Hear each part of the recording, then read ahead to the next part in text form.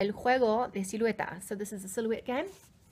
I've taken some paper, different colors, and I've traced around some items that are around my house. So all I do is I hide the items in a magic bag. Again, it could be a pocket, it could be under a blanket, it really doesn't matter.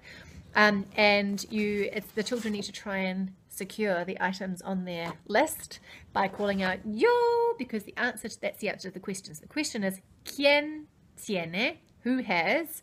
Then you hold it out. And then when they say, oh, I've got that thing, and they place it on their mat, then you can ask ¿Qué es? What is it? So we've got ¿Quién tiene? Who has? And ¿Qué es? What is it? So, for example, I might go ¿Quién tiene cepillo de dientes? And this person goes yo! And then they place it on the top and they go ka-ching, ka-ching, I've got it. And I say ¿Qué es? And they say cepillo de dientes. ¿Quién tiene cuchillo? And this person goes yo! And they put the cuchillo on top. So it's all about matching. It's really good for kids' brains. It's another kind of puzzle where they're actually looking at, they're getting spatial awareness. They're looking at where things are, what fits into what. Occasionally they make a mistake and they go, I've got it, I've got it. And then you go, okay, then put it on. And the parents go, no, we don't. And I go, don't worry about it, we're going to figure it out. And then they go, oh, no, I don't have that one. And then they pass it on to somebody else. And no feelings get hurt. Everyone's feeling good.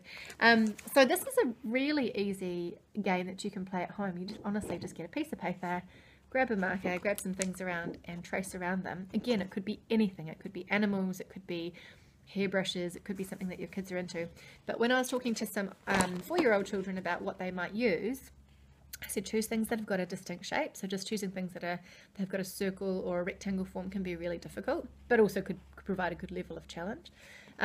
So yeah, like this one, for example. But this was a cup. We just had one round thing in the group. So then the kids were like, vaso, vaso. So they got that it was a cup. So there's another activity that you can try at home, and it's really easy, and get the kids involved, get the kids to trace around it, because it's actually kind of fun. Ciao.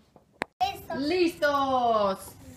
¿Quién tiene esta forma? ¡Yo! Toma. A ver.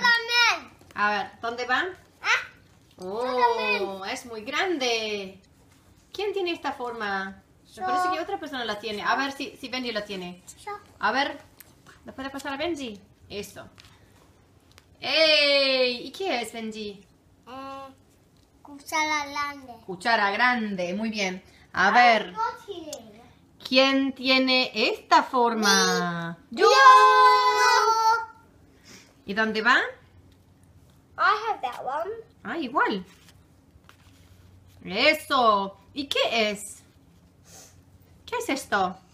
Brush. Es un cepillo. Cepillo. Eso.